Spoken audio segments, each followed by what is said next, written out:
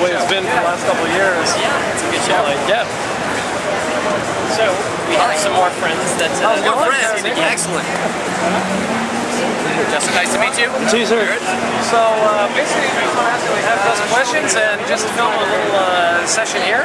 Okay. Did you want us to do the whole demo for you? Yeah, exactly. Yeah. No, go ahead. Go ahead. Okay. Pimp the game.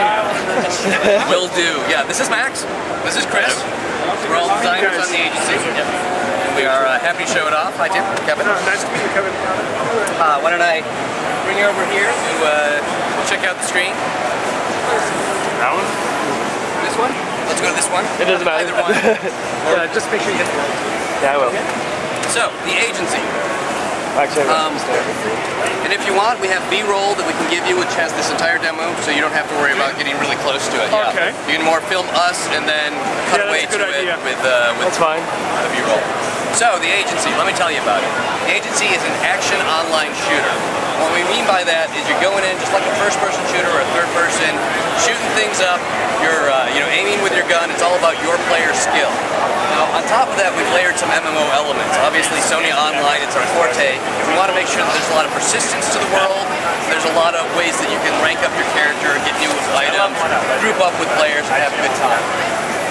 So we're going to go ahead in the game right now. What we're going to show you is a little sample mission that we put together. This is part of an epic mission that we have at the end of our Act 1. And we're just going to abbreviate a little bit so that, show it at E3. The first thing you're going to do when you enter the agency, though, is pick which faction you're going to join. And that's really the only important decision that you're stuck with. The two factions that we have are Paragon, the guys on the top up there. Let's switch places with me. Oh, sorry. They are your mercenaries for hire. They're the guys that do all their speaking with guns.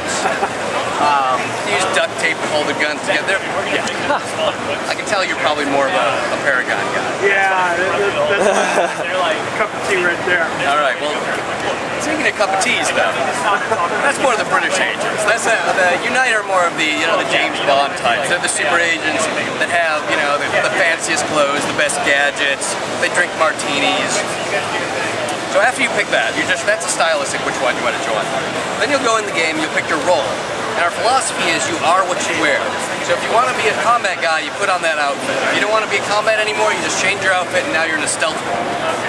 So Max is going to go ahead and pick stealth, because he likes stealth. Yep. If you pick combat, he'd be about taking damage and giving damage.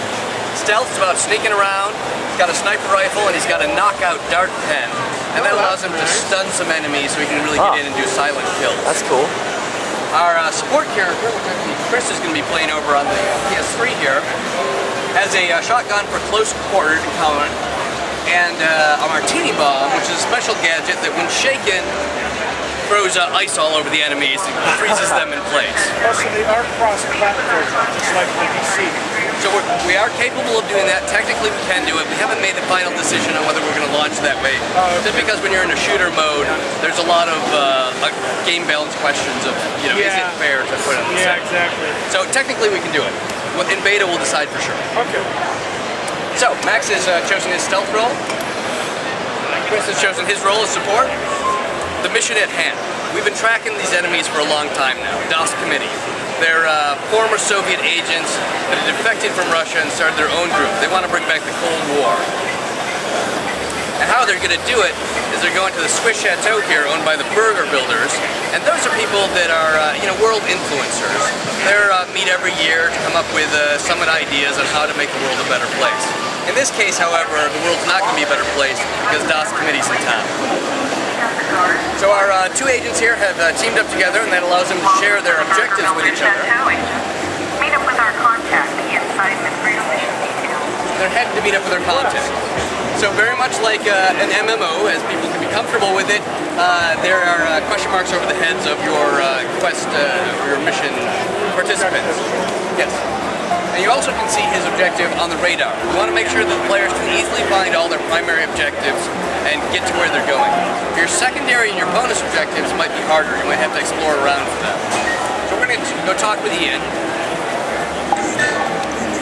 And Ian is telling us that we can't get through the front door. Unfortunately, we don't have the right credentials. So if we want to get in, we have to sneak around the back way and not set off any alarms. And this is where more of the stealth role that Max has chosen comes into play. We're going to go around the corner here, and when we get down there, the first thing we're going to do is see if we can hack into their own security to find out what we're up against. So Max has found a little panel over here that lets him into the security cameras. So in doing so, you can see what challenges are ahead. Here we can see there's some laser fields, there's some enemies that are patrolling through this area. But before we get anywhere, we're going to have to get through the security gate. So throughout the agency, we want to make sure there's a number of mini games that you play. You want to make sure there's all kinds of different things you're doing other than shooting. Now shooting is the most important component of our game, so that's going to be a lot of fun and what you're doing most of the time. But throughout the game, you'll be hanging back, doing some mini games. And this one, go ahead Max, it's a simple matching of symbols with your D-pad. Now if he fails to do it, poison gas is going to come out and damage him. It won't kill him, well unless he keeps failing over and over again, but it will slow him down. You'll need to use the wall switches to interrupt the power to the laser field. Take out the guards quietly. So as you can see now, the laser fields are down and our agents are getting ready to go through the area. Max is all set up with that poison dart pen I was telling you about. They will knock out the guy for a short amount of time, and hopefully give him just enough time to get in there and quietly take him down.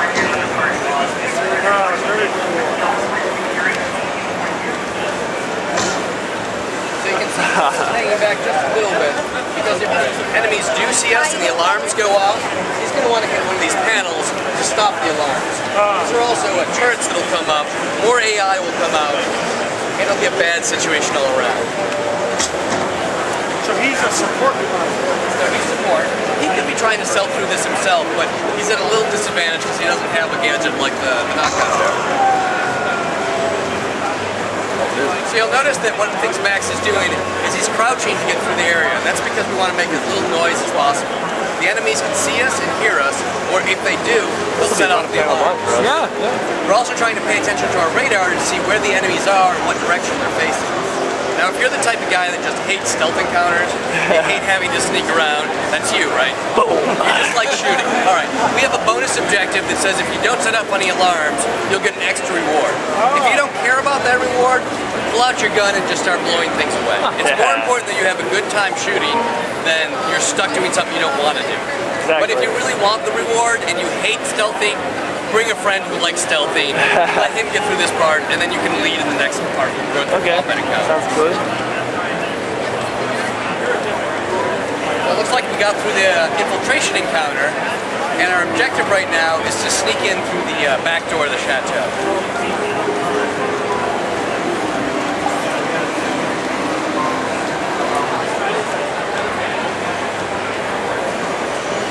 So there's the entrance we have to get.